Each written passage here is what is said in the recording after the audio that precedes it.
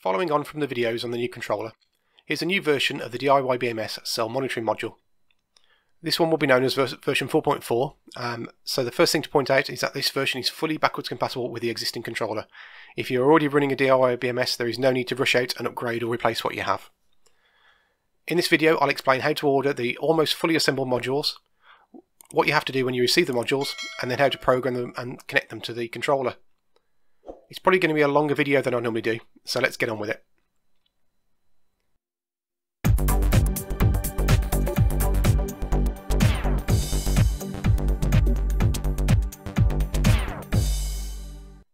First of all, let me explain why I made this version.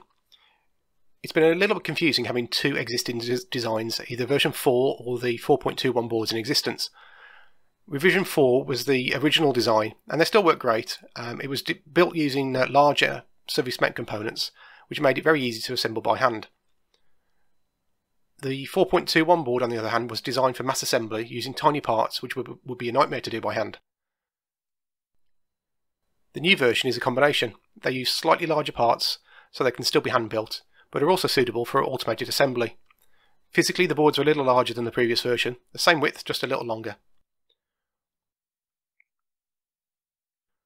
All modules have a connection for an external temperature sensor, but I noticed not many people were actually using it. There was some confusion over what was needed to make it work, and the connections to the sensor were a little ugly. I've solved that problem with a little snap-off corner on the new module, and we'll look at that later on. Other improvements include an Onboard Fuse, a TVS diode which helps protect the module from electrostatic and voltage spikes, and an external crystal which provides a stable clock frequency to the microcontroller. This should improve communications and also allows higher speeds in the future. The other improvement worth mentioning is the increase in balance current. It's only a little higher than the 4.21 boards, and ultimately we're still limited by the heat the board generates when bypassing.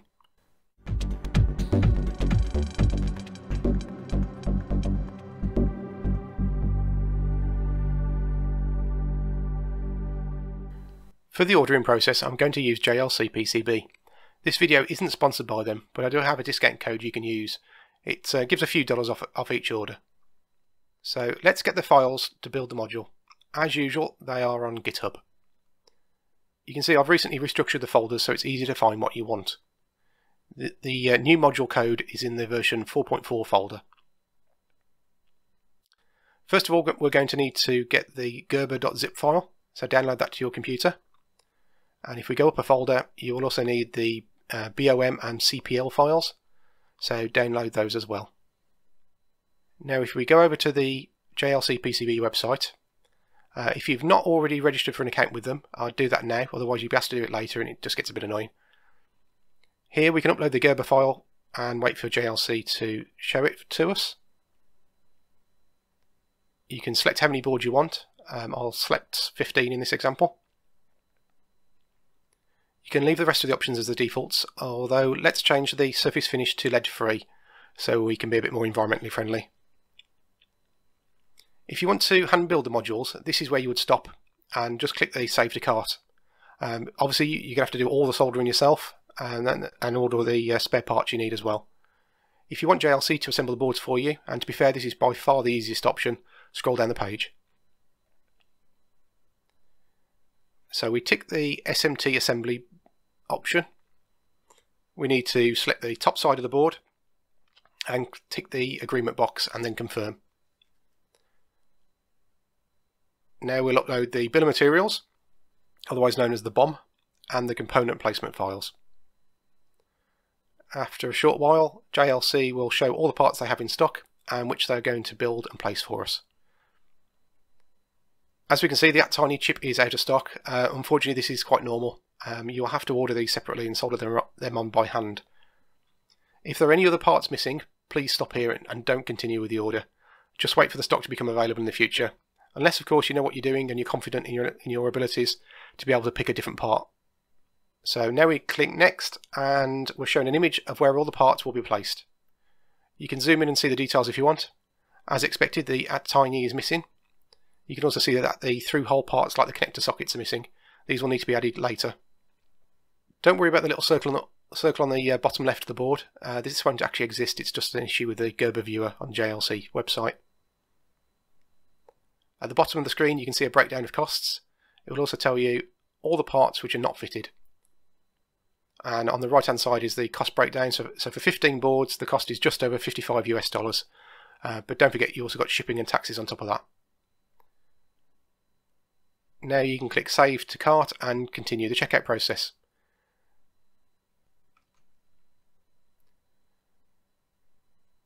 Note that you can add multiple orders to the same shipment. So if you have other different PCBs to order, add them using the Add New Item button. That way you only end up paying for one lot of postage. So finish the order and pay, and then wait for that parcel to arrive from China. I mentioned that there are a few parts that needed to be hand soldered. You'll need to buy these separately. I've created a separate document which is in GitHub explaining the parts you're likely to need. The quantity column is just for a single board, so you'll need to multiply that up by the number of boards you've ordered. You need to order these from an electronic component supplier. LCSC is a sister company to JLC PCB, and the catalogue numbers are given. I've also included the catalogue numbers for DigiKey. In the UK, I often find that the local company is much cheaper than LCSC for the tiny chips, so it's definitely worth shopping around. You'll also need some Jst cables to connect between the modules and the controller. These cables have a Jst PH2 connector on them. They're not that easy to find completely assembled. I did find these on Amazon, which could be soldered together to make the cables you need. I'll put a link in the description. If you're assembling the cables, make sure that they go straight through. That is, pin 1 goes to pin 1 and pin 2 goes to pin 2. You can build your own cables, but the connections are so small it's very difficult to do. If you are ordering online, just make sure that they are the 2mm version of the socket. There are lots of different types of these connectors around, so be careful. And one last warning, you will need cables for the power leads to the modules. However, nearly all the pre-made cables I've found have the red and black cables the opposite way around to diyBMS. So please be careful when you order and make sure you either swap the cables over or you get the right ones to start with.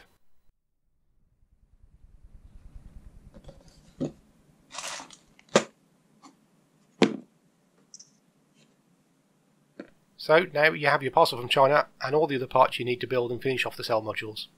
So let's do that now. First we're going to fit the tiny chip.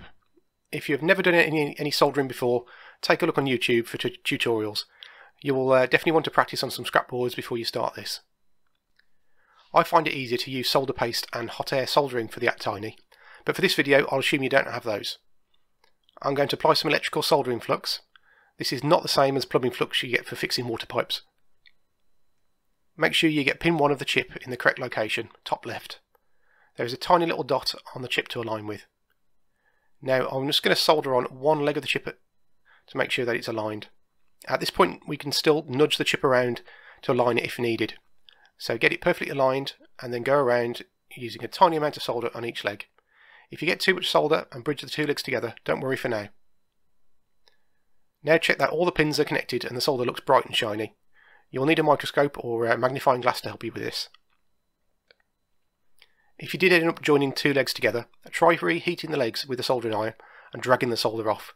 If that doesn't work, you can put a piece of wire or solder braid on top of the joint, heat it up and remove the excess. That's the tricky part over and done with. So now we can add the last two components. I'll do the Jst Sockets first. There are 4 of those in each module. I find a piece of blue tack or something similar helps to hold the circuit board and the connector while I'm soldering. Repeat this for each of the connectors.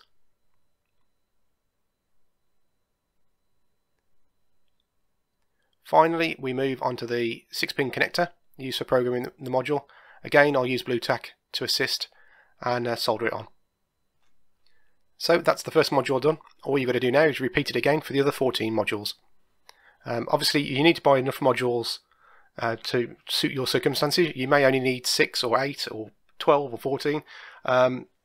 You are limited a little bit by what JLC will ship, but you don't need to order 15 if you don't need them.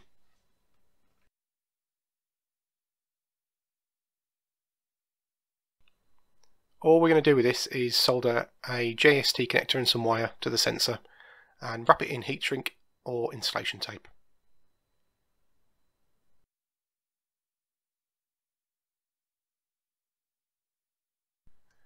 Before you connect a module for the first time, it's a good idea to check with the multimeter that there are no short circuits.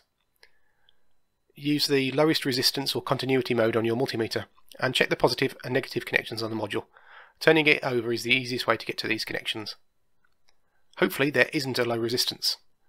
If there is, it means that there's a short circuit somewhere.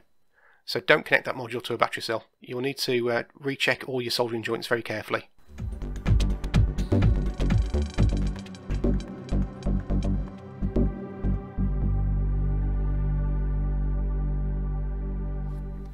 This step puts the diyBMS module code into the microcontroller. We need to use an Avr Programmer. The new controller has one built in, but as I'm not using that in this video, we'll use a USB ASP programmer. These are readily available on the internet. I'll put a link in the description to one on Amazon. You need one with a 6-pin adapter. Over on GitHub there are 2 repositories of code, one for the new controller and one for the old. Alongside these, there are also the code for the modules. It's important to use the module code associated with the controller you are using, as they may differ over time. In this case, I'm using the old style controller. What we're about to do now is also included in the instructions on the GitHub page.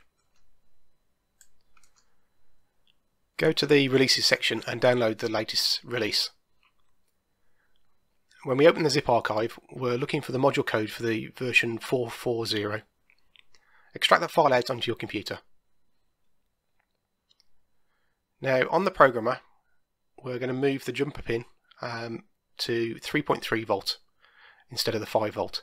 This will stop the module going into bypass as soon as we power it on. So also make sure that the module is completely disconnected from any battery, and the transmit and receive connectors should also be unconnected. We're going to connect the programmer to the module using the 6-pin ISP connector on the module. Take great care to ensure pin 1 is aligned to pin 1 on the programmer. Pin 1 is actually marked on the PCB board. Now we're going to download the program called Avr Dude. Again, if you look at GitHub, it'll give you links to the versions for Windows and other operating systems. So we're going to download that and extract it. Now we do need to make a little change to this because the standard tool doesn't include support for the At2841 chip that we use in the module. So what we're going to do is download a different config file and then overwrite the one that we've got. Again, all the instructions for this are on the GitHub page, so don't worry too much about keeping up with the video. So opening up a command prompt, we can now check to see if we've got connectivity to the module. And for this we run the Avr do command as on the screen, and it will basically ping the module and make sure that it can talk to the chip. All being well, it should report something similar to what's on the screen. If not, check the wiring and ensure you're using the correct COM port. On Macs and Linux PCs, the COM port will be something like /dev/tty, but that really does depend on the machine you're using. Now we'll program the module. Run the command similar to what's on the screen, replacing the diyBMS module firmware 400 file name where applicable. The fuse settings are really important. Version 4.4 uses different fuse settings to all the other boards. You can see what the fuse setting should be. It's actually part of the file name. So in this case, for the 4.4 boards, you've got E4, F4, HD6, and L is 6C. Those are hex codes for the various E fuse, H fuse, and L fuse settings. I know this all sounds really complicated, but it's much simpler than you think when you actually look at it. All being well, Avr Dude will return success, and that's the module programmed.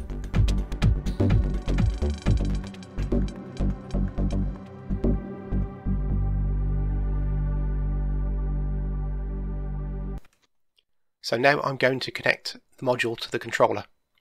I've got my Jst cables for the two communication lines and one for the power input. It's really important that you connect the communications cables correctly, or you could damage the module or the controller.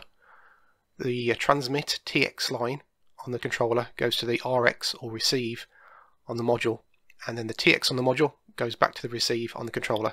This forms a loop. The power cable is plugged into the bottom of the module. Please make sure you have the positive wire on the right hand side of the module. If you're using the external temperature sensor, that goes onto this socket here. On initial power up, the module should blink its LED a few times, and then when it's successfully communicating with the controller, it will blink as it receives data. Over on the web interface, we can see the module has been found and the internal and external temperature is being read correctly. Okay, I think that just about wraps this one up. We've covered a lot of information in this video and I hope you enjoyed it. So, see you in the next one.